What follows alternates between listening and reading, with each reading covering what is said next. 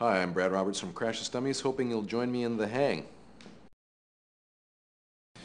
Well, I think this new record is different from the last one insofar as it's quite a bit heavier. There's more distorted electric guitars on it, the drums are mixed more prominently. Generally more aggressive, I think.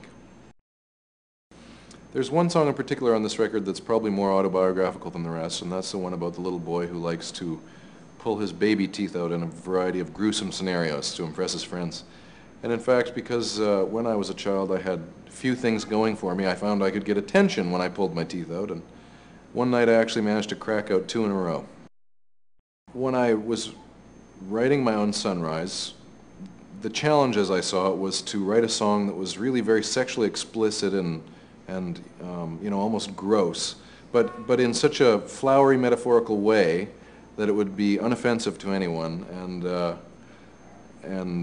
so I thought, well, you know, why not use geography as a kind of a way of getting things going, because I could use metaphors from nature for parts of the body, and because then I could have the couple traverse different parts of the globe as their relationship unfolded.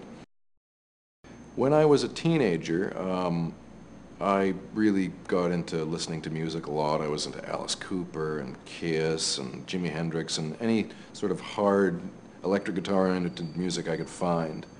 And I started taking guitar lessons. And I had a Marshall 50 watt and an Ibanez that I saved up for with my paper route and all this kind of crap.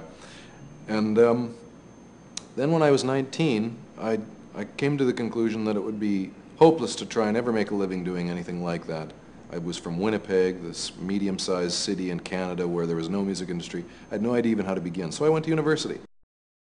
The fact that there's these incredibly long, cold, harsh, alienating winters means that you either play hockey or do something else, and doing something else seems to often be playing in a band in Winnipeg, and there's lots of interesting bands that play there.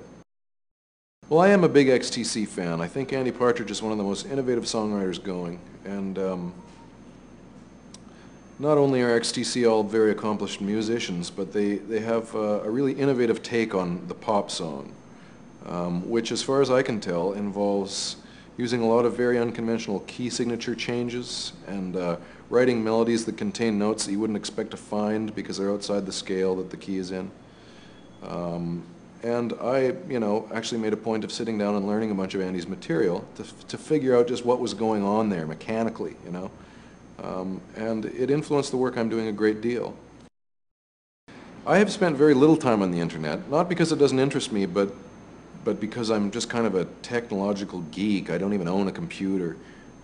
But recently I've been introduced to it, and it looks pretty interesting. I think you'd want to know what you were looking for. I surfed around for a couple of hours once and I got a headache pretty quickly just from the sheer volume of stuff that's out there. When I first started taking singing lessons, my objective was to learn how to sing higher.